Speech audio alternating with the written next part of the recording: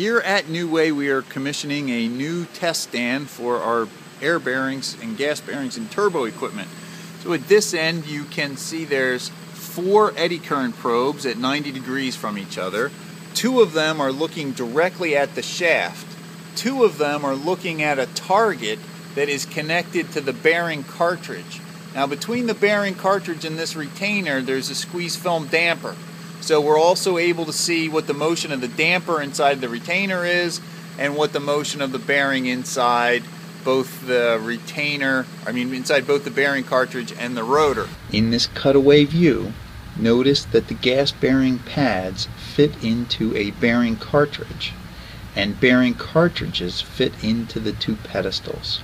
Between the pedestals we have several unbalanced weights for test.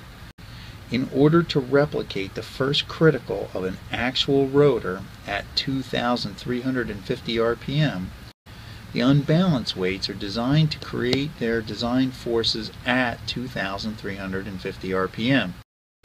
Here the calculations also show the forces at 800 RPM, which would be 25 pounds, 1,600 RPM, which is 100 pounds, and 2,400 RPM, which is over 200 pounds of force. The second unbalanced weight creates twice the force. So at 800 RPM we've got 50 pounds of force, 1,600 RPM 200 pounds of force, and at 2,400 RPM we've got 400 pounds of continuous force rotating around the 360 degrees and acting on the shaft. Here you see the 200-pound unbalanced weight spinning at a low speed. So running at the natural frequency of the rotor, and we'll be spinning down in turbo gear, you can see this unbalanced weight spinning between 2 sets of bearings or pads. Then here you can see how it is rattling the whole table by looking at the water. See, the water will settle out, set it down, it'll start. So we've got a real good shake going on here. Hey man, how much is your indicator shaking over there? 1,500 vibration on this side. 1,500 vibration. We've got this running at 2,400 RPM. Then at a balance weight of about 200 pounds, and it's shaking the shop. Okay, now we've been running this for 2.5 hours at 2,400 RPM.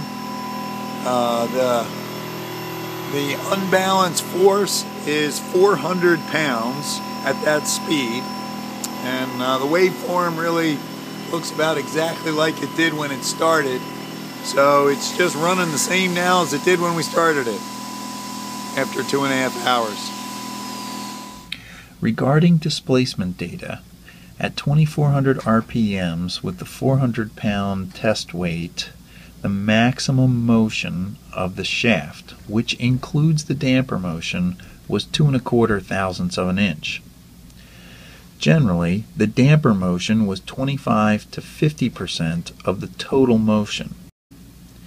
When we added oil at about 80 degrees Fahrenheit, the damper motion decreased about 10% from the no oil condition.